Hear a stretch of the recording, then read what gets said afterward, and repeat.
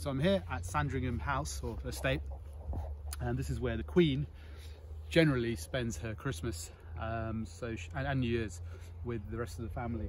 There's a church over yonder, which we'll come to in a bit, where they have their service in the morning, and then later they come and dine here, and then she obviously gives a speech at 3 p.m.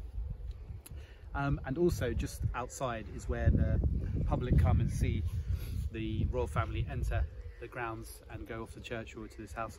And if you remember, a few years ago there was huge news coverage of the really important issue of whether Meghan, who was not yet married into the royal family, was going to have Christmas lunch with everyone else, and it took up 50% of the news around the world because it was such an important issue to discuss. And I really do think that we do need to spend time and discuss and debate whether Meghan makes it for Christmas lunch, because it's really that important. Thank you.